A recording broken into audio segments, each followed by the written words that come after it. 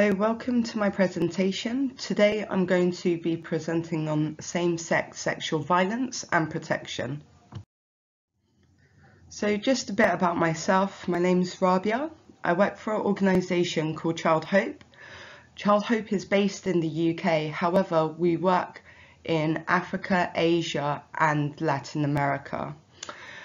My role within Child Hope, I'm a child protection, safeguarding and participation manager. However, I have 12 years experience of working with children and young people across the world. In terms of my qualifications, so my background's in informal education, youth work and community work, social anthropology, and I have a master's in childhood and youth studies. So my experience, I've worked in Europe, the Middle East, Asia, Africa and Latin America. To safeguard myself and organisations, I will try to avoid using country-specific examples as this is a sensitive topic. Also, I'll draw on my experiences over the past 12 years. So the protection problem, there's been growing focus on child sexual exploitation and abuse globally. However, this mainly focuses on older males abusing girls and women. And I suppose to some extent, Save the Children's recent report, No One to Turn To, also is an example of that. And I suppose we also do need to recognise that girls are abused more than boys. Also, I just want to acknowledge that there is also a trend of women abusing boys. However, because both of these fit into a heteronormative framework, they're kind of discussed a bit more and a bit more acceptable. However, one of the challenges I've faced as a practitioner is around same-sex sexual violence with males and boys. So I suppose I wanted to discuss this because I think it needs more exposure. Also, I just want to share my experience of some of the challenges when dealing with protection around same-sex sexual violence. So the two trends I suppose I've noticed as a practitioner is adult to child sexual abuse and peer-on-peer sexual abuse.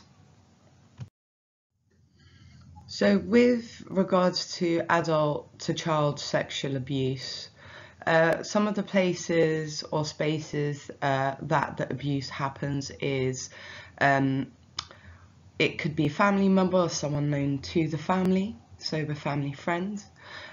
Also on the street, so people who inhabit the streets or street connected people. Boarding schools, so this could be normal schools, but also in a lot of contexts there are also they call them special schools, so schools for children with disabilities. Also places such as reprimand homes, care homes and orphanages, and another place is employers, so that could be children working in dump sites, children who are slaves, domestic workers, etc. So with peer-on-peer sexual violence, this usually takes place in care homes, reprimand homes, orphanages, boarding schools again, and on the streets. So in the case of peer-on-peer abuse, what's really interesting is that a lot of the boys who abuse younger boys have usually been abused themselves. So working with street children, for example, you have a boy who is street connected, he's abused on the streets, then he becomes elder, he's also a carer for younger people who are on the streets, and the carer also becomes the abuser.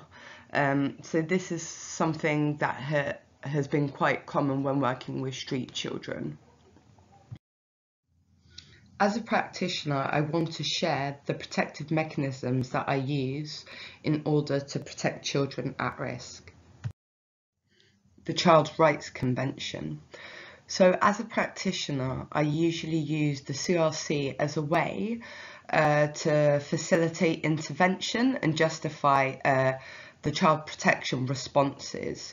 So these are just some of the articles that I've previously used when responding to sexual violence. Also, the Child's Rights Convention is embedded in most organisations' policies as well. So it's used as a framework to protect children and their rights. Another framework that I use is keeping children safe. So KCS set the global standards for safeguarding. So again, their standards I've used in terms of ensuring that there's safe policies, people, procedures and accountability. And again, they have specific principles that are embedded into child protection policies to ensure that children are protected and the best interest of the child is thought about.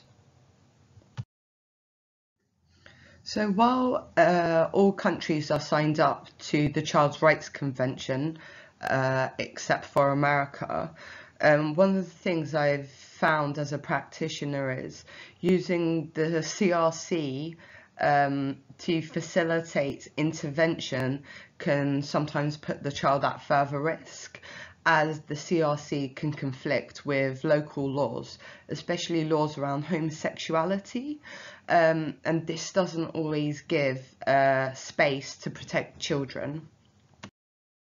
So using the Child's Rights Convention to protect children who have been sexually abused by the same sex can be problematic because of laws around same-sex relationships. So obviously this is something that is always changing in terms of countries changing the legal status around same-sex relationships, so it's always being negotiated. However, I just wanted to present some of the countries that have the death penalty or life imprisonment. So in some cases it becomes highly problematic to try to protect the child when it has been same-sex abuse.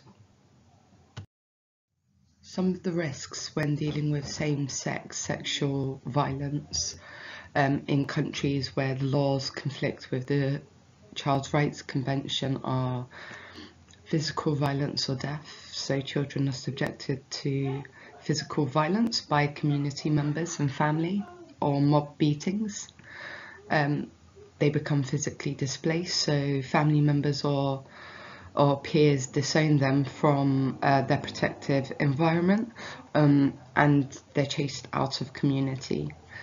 So children can be humiliated, shamed and face stigma around this. And legal systems as well. So where it is illegal in certain countries, there are penalties of death or imprisonment. So the survivor then becomes subjected to further violence by the state.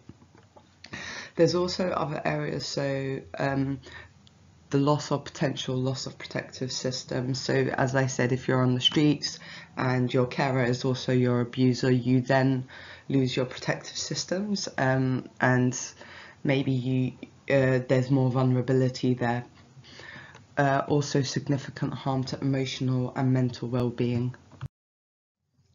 So to try to manage this dichotomy, I'd like to introduce you to do no harm. So do no harm was initially used by doctors. However, Mary Anderson in the 90s developed this into a framework to analyse contexts where there's conflict. So she developed a framework to further analyse the impact of interventions. And this has been used further by the humanitarian aid organisation. So say, for example, Sphere, they've used it as a principle. So ensuring that whatever you do, first of all, you do no harm. and you avoid exposing people to further risk, which is something that hasn't always been done by development agencies. However, it's slowly becoming popular. So in the UK, we're seeing with DFID, for example, they're now asking how organisations are doing no harm. So this is forcing agencies to some extent to start thinking about the do no harm approach. However, it isn't something explicit within development organisations, and it's slowly starting to be discussed. So do no harm principle in child protection clearly forces you to reconsider your intervention, as all actions taken should do no harm to children. So these are just some of the areas that charities or development agencies should be thinking about when working with children, how they can do no harm. So do no harm in child protection also forces you to think about the protective layers as well. So doing no harm to the protective layers that protect the children or the child. So say, for example, the family, the community, the child's peers, and even institutions. So at all levels, you should attempt to do no harm to any of those layers. So this adds a new complexity to dealing with sexual violence against children. So say, for example, where usually if a child was abused, maybe you would work with the family to ensure the child is further protected. With same-sex sexual violence, this can actually have a negative impact sometimes, as the family may react and the child could lose its protectors, so the family. Also, another thing, as I mentioned, is peers. So a large number of children are protected by their peers. So if you are on the streets and you address the issue with the peer, you've now got the situation where the peer is now at risk and the child is still at risk. And in some cases, there's even situations where both the abuser and the survivor are then forced out of community or beaten. So how you engage with those layers is really important, and the risks need to be thought about all the time. So recently I had a few cases where children, actually there were two separate incidences where a child had been abused on the streets by a peer, and then I had a separate issue where a child was being abused by his uncle. And I suppose as a practitioner, I wanted to share knowledge or try to find organisations that could provide guidance, and I was quite surprised to find that there isn't that much information out there, or it isn't in a centralised place. So through speaking to networks and contacts, I was able to find two leading organisations. So one was Mencare and one was Promundo Global. And I contacted them just to get some guidance. However, it really highlighted the gap of getting guidance around this area, and just trying to ensure that you're not putting young boys at further risk. So I believe as a practitioner that there needs to be a call for action. So more protection organisations need to work collaboratively. I believe that if we develop some sort of global working group or network that could guide or share best practice of dealing or working with sexual violence, that would be amazing. Also, another area is data collection. So obviously organisations are all collecting their own kind of data around protection issues. However, if there was more collaboration in terms of understanding what is actually happening to boys, what are the patterns, what are the trends, are there people or certain boys more at risk than others, that would be useful. Also,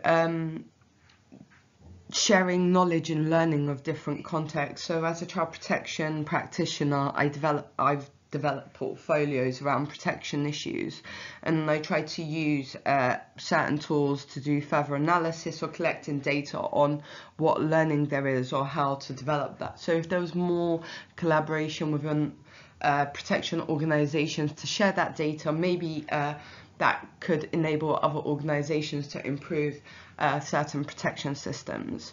I also feel there needs to be some sort of shift in guidance theory and or language. So more incorporation of do no harm principles into policies and child protection agencies' approaches.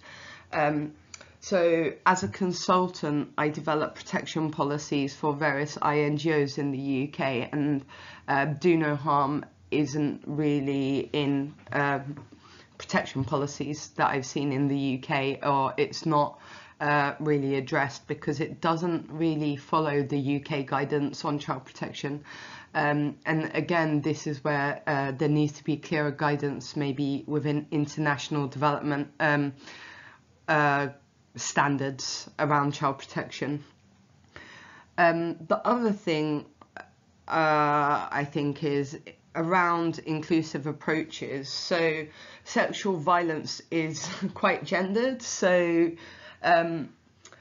I attended Angelina Jolie's Global Summit to End Sexual Violence, and actually there was only one organisation from DRC who was presenting on men.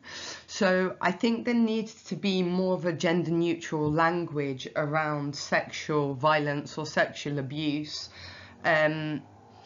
Whilst I recognise girls and females are targeted more, I think we need to think of sexual violence as an umbrella term and look at other case studies around boys or children with disabilities, because actually these are cases that are happening but are not discussed and are quite taboo. So I think this discussion needs to happen, and we need to address this.